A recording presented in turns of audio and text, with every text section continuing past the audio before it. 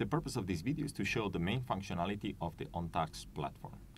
The objective of the platform is to connect a matrix that contains data with observations about the events that occur in a learning experience with actions that can be personalized for each student. The main element that the platform manipulates are the workflows. A workflow is nothing more than a set of data that is articulated in a structure we call a matrix and a set of operations.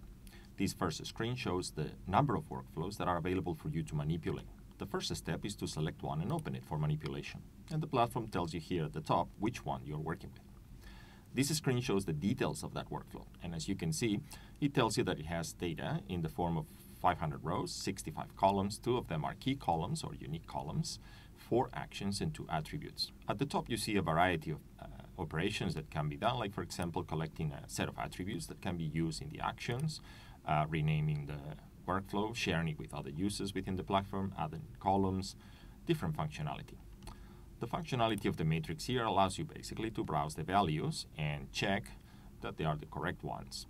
It also allows you to edit the rows, delete the rows, or even adding new columns. The main functionality is with respect to the actions. So each workflow can have a set of actions attached to it. And we're showing here 4 examples. Let's look into this first one. Suppose we want to send a reminder to our students to post in the forum. This editor here allows you to do several things. The first one is it allows you to select or filter a subset of your students to which this rule would apply. This filter is basically stating that I would like to consider only those that have the value days online 2, which counts the number of times they connected on week 2, equal to 0. So my intention here is to send an email, a personalized email, to those students that haven't logged in by week 2. Now this filter is telling me that it selects 145 out of the 500 rows, or 145 students out of my entire cohort.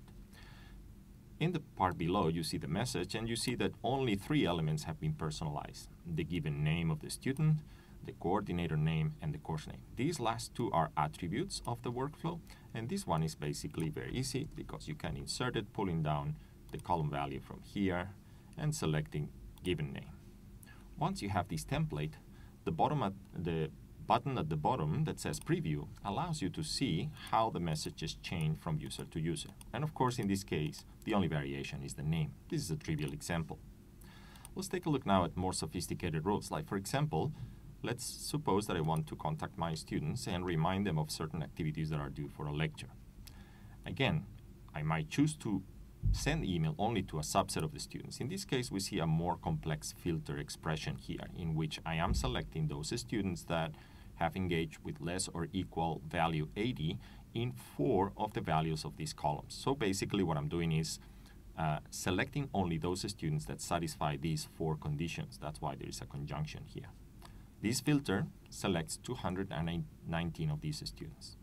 The elements you see underneath are the conditions, and these conditions are expressions that will be true or false depending on these values that you see here. In this case, this condition states that the video 1 of week 2 has a value, an engagement value greater or equal to 50. So this condition will be true when the student has engaged more than 50 units with that video.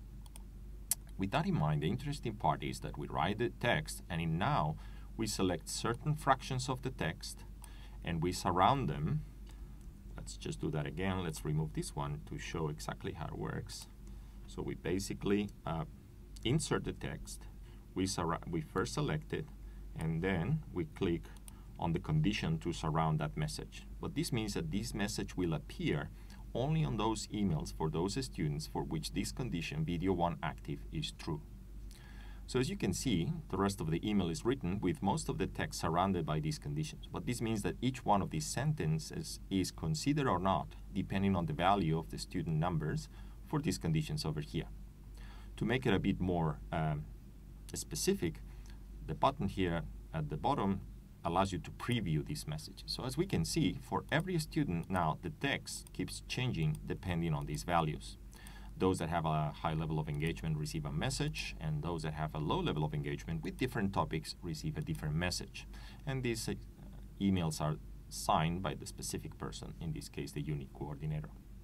So once we have this message and we have it personalize with these different options depending on the data, what we can do is send these emails. And in order to send these emails, you need to first state the subject.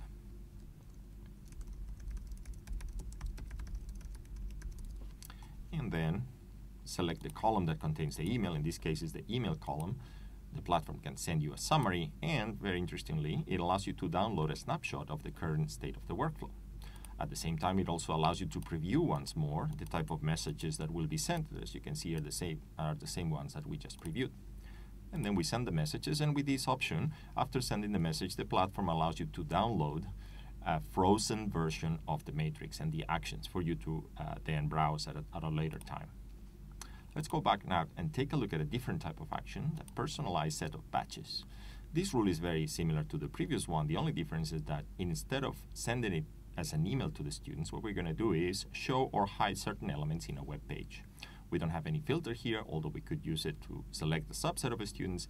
But the most interesting thing is that we select two titles, video activities and questions, and this little icon here, this little badge, is shown or not depending on the value of this property. So if video 1 of week 5 has a value greater or equal to 60, we decide that this video award or this video badge has been achieved, and therefore is going to be shown.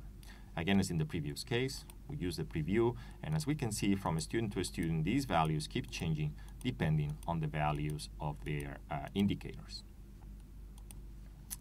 And finally, with these workflows, what we can do is enable or disable this URL so that we can make it available to the students only at a certain time. Finally, the platform registers all the events that are occurring and allows you to browse through them, and it also allows you to download a CSV version of this. That's it. We hope you enjoyed the functionality, and if you have any feedback, just let us know.